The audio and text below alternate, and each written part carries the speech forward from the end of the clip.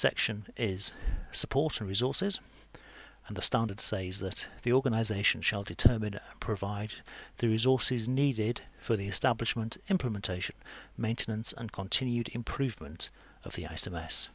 The organisation shall determine the necessary competence of persons doing work under its control. And that means that you have documented what it is that makes somebody competent to do the tasks. So you might have a job description that says the person has to have X years experience.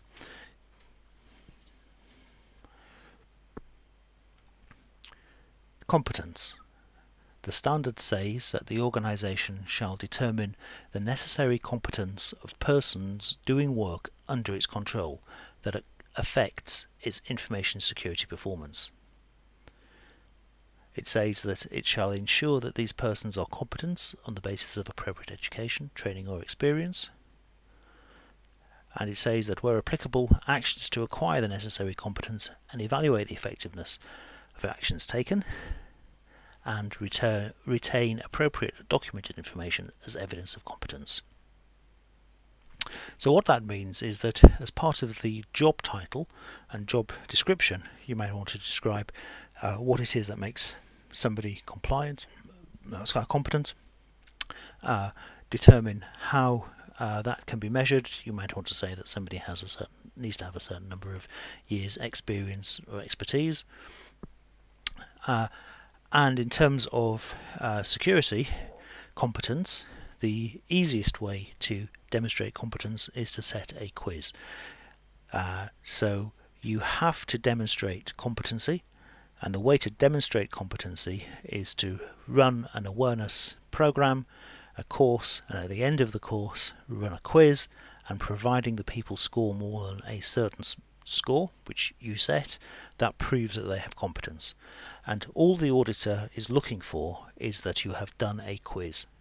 So if you have a course, and it can be the best course in the world, if you do not have a quiz at the end of it, you will not necessarily pass your ISMS. And if you have a quiz that asks a very simple question, providing the people answer the simple question, you'll pass. Next section is awareness. So the standard says that persons doing work under the organisation's control need to be aware of the information security policy, and they need to be aware of their contribution to the effectiveness of the information management system, including the benefits of improved information security performance and the implications of not conforming to the requirements. So the best way to ensure that people are aware is to issue periodic security bulletins and security documentation to staff, so that they are you are assured that they are aware that the policy exists, how they contribute to the effectiveness of the system, including the benefits of improved security, and what happens if they don't conform. So note that the awareness here doesn't say that you need to train people into becoming information security experts. It says that people need to be aware of the policy, and they need to be aware of their contribution to the effectiveness of security. So just bear that in mind when you are setting up the awareness and training, and when you are measuring competency at awareness and training. Next section in the standard is the communication, and it says that the organisation shall determine the need for internal and external communications relevant to the ISMS. That includes what to communicate, when, with whom, who shall do it, and the processes that shall be affected. So that could be a company-wide program of e-learning, posters, face-to-face presentations, or it could be an email once every 2 months. As long as you define what, when, with whom, who's going to do it, and the process, and just write that up in a very brief process document. Section 7.5 is the documented information, And the standard is very specific. It says that the ISMS must include the documentation required by the standard, the documented information determined by the organisation as being necessary, so that's what you decide, and then you need to take into account the size of the organisation, the complexity and the competence. So when you create an update document, you need to ensure that you have appropriate identification and description, and note that the standard requires that you have a title, you have a date, you have an author or a reference number. You are not forced to have a reference number. You're not forced to have anything more than title, date and author. You have to ensure that the format is correct and that the media is correct, so that it is, for instance, printed, and then there is a review and approval. So you need to make sure that the documentation is approved. Note, you don't have to have a change history. You do need to have the date. The control of documented information says that documented information required by the ISMS and by the standard must be controlled to ensure it's available and suitable and is protected. And then it goes on to say that you have to address these activities, so address distribution, access, storage, control of changes, retention and disposition. And so the easiest way to do that is to keep the documentation on the corporate intranet or some other system that will record the metadata about the documentation. It'll ensure that it's available. It'll ensure that access control is in place. It'll ensure that your versions are controlled, and if you wish you can have different copies for different versions, or you can have a history if your document management system supports history. So if you use Office 365 or Google Docs, then you can use the inbuilt version controlling. And then retention disposition, which means that the documentation is deleted when it's no longer required. The next section is the operational section, and this requires, under the first part of section 8, operational planning and control. The standard says that the organisation shall plan, implement and control the processes needed to meet the information security requirements and to implement the actions determined above, and the organisation shall also implement plans to achieve the objectives. The standard says the organisation shall keep documented information to the extent necessary to have confidence that the processes have been carried out, and the organisation shall control planned changes and review the consequences of unintended changes, taking action to mitigate any adverse effects. And it says the organisation shall ensure that outsourced processes are determined and controlled. And that really means that your IT systems have change control. Looking at the specifics of 8.1, it doesn't refer to IT systems. So if you don't have IT systems, or your IT systems are outsourced, you might argue that it is the control of changes, or the changes to the ISMS are controlled, and you have a change control for the ISMS, which you put forward at your the ISO management board. 8.2, Information Security Risk Assessment, says that the organisation shall perform information security risk assessments at planned intervals or when significant changes are proposed or occur, taking into account the criteria established in 6.12. And of course, in the earlier risk assessment process, you will have already said that your risk assessments will take place when significant changes occur. And then that the organisation must retain documented information of the results of the information security risk assessments, which you will do as part of the ongoing process. The Operation 8.3 Information Security Risk Assessment says that the organisation shall implement the Information Security Risk Treatment Plan, and the organisation shall retain documented information of the results of the information security risk treatment, which you will keep in the management folders, Google Drive, Office 365 Drive, SharePoint, or whatever the tool is.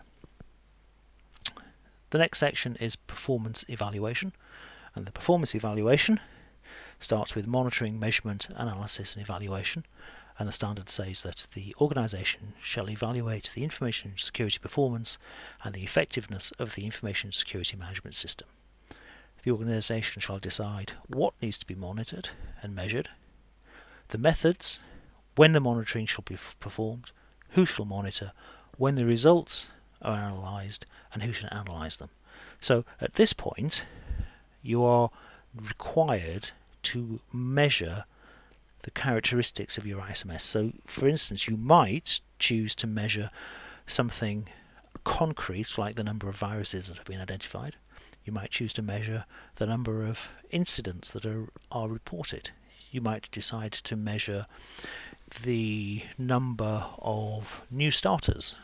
You might decide to measure the number of leavers accounts that have not been suspended by 30 days after leaving. But bear in mind that whatever you choose, you are going to be held accountable for ensuring that you measure at whatever level of periodicity you choose to measure, and that you have evidence of that measuring.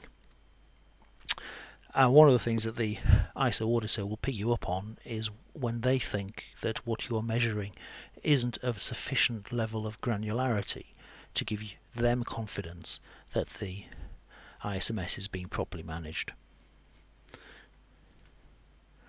The next section is internal audit, and this is a requirement that the organisation shall conduct internal audits at planned intervals to provide information on whether the ISMS conforms to its own requirements and the requirements of the standard, and that it's effectively maintained. It requires that the organisation plan, establish, implement and maintain an audit programme, that they define the audit criteria, select auditors, and ensure the results of the audits are reported, and retain documented information as evidence of the audit programme. So doing all of that can be quite a challenge if you don't have an external independent auditor. So the auditor really can't be the manager. You might argue that the manager can do it and you can prove it's been put in place, but typically you need an individual who is not the ISMS manager, and you also need somebody who you can prove to the auditor, the external auditor, the ISO auditor, has the relevant competencies in order to audit you. But the actual process of auditing doesn't have to be particularly onerous. All you have to do is get the external auditor or your colleague to look at your ISMS and write down in an audit report, which can be 1 or 2 pages, to say that they have looked at the ISMS, they've looked at the policy, they've looked at the statement of applicability, the management document, they've looked at the metrics, the risk treatment log and the other artifacts, and found that they are all being managed correctly. And they may have then come up with some non-conformities, particularly if you're able to get the external auditor to go to a local office or site, or to audit a facility where they will undoubtedly find things like documentation left on the printer that they can report in the audit. And these are all good things to report back to your auditor to show that a minor infraction has been found, documentation was found on the printer, you took the corrective action to remove the printing, the root cause analysis was user awareness, and the corrective action, the ultimate corrective action, was to put a note above the printer that said don't leave unattended printing on the printer, and that closes the loop. The next item is management review, and the ISMS requires that top management review the organisation's ISMS at planned intervals. That can be whenever you choose. If you try to do it more frequently than once a month, then you will become very unpopular. If you try to do it less frequently than once every year, your auditor will want to understand how you can manage such infrequency. So depending upon who is to attend, top management may only want to attend once every 6 months. Your next tier of management who attend the actual management group you might meet every month. So the review agenda has been specifically identified in the standard. So your best course of action is to ensure that your agenda includes all of these items. So make sure that your agenda has the following points. Make sure it has the status of actions from previous reviews, that it includes changes in internal and external issues, feedback on performance and include trends in non-conformities, monitoring and audit, look at the fulfillment of information security objectives, have a section in your agenda on feedback from interested parties, results of risk assessment and opportunities for improvement. Even if for each of those you have nothing to report, include it in your agenda and include it in your minutes. It says that the outputs of the management review shall include decisions related to continuing improvement, opportunities and any needs for changes. So make sure you have in your meeting minutes a section on decisions. The organisation shall retain documented information as a result of management reviews, which means that you have to keep the agendas in your directory. You've then got a section 10, which is improvement, and the standard says that when a non-conformity occurs, the organisation shall react to the non-conformity as applicable, take actions to control it and correct it, deal with the consequences. You need to evaluate the need for an action so that it does not recur. You need to review the non-conformity, determine the causes, determine if similar non-conformities exist, implement any action needed, review the effectiveness of any corrective action and make changes to the ISMS. What that means in practice is you have a spreadsheet. The spreadsheet lists all of the incidents. The incidents has columns that that align to the action taken to deal with the incident or other non-conformity. The review, root cause analysis and narrative to see if that is systemic. Finally, the final requirement in the standard is continual improvement, and it says simply that the organisation shall continually improve the suitability, adequacy and effectiveness of the information security management system, which basically means that every year when you get audited you have to prove that you have improved certain aspects. So that is the mandatory part of the information security standard. The next part is Annex A, the control objectives, but very briefly let's go back to the standard. Let's look at the table of contents again, and let's just review that the standard requires that after the terms and definitions that the ISMS documents the context within the organisation, it documents leadership commitment, it documents the planning that you're putting in place to meet the requirements, it documents the support that the organisation and staff need in order to deliver the ISMS.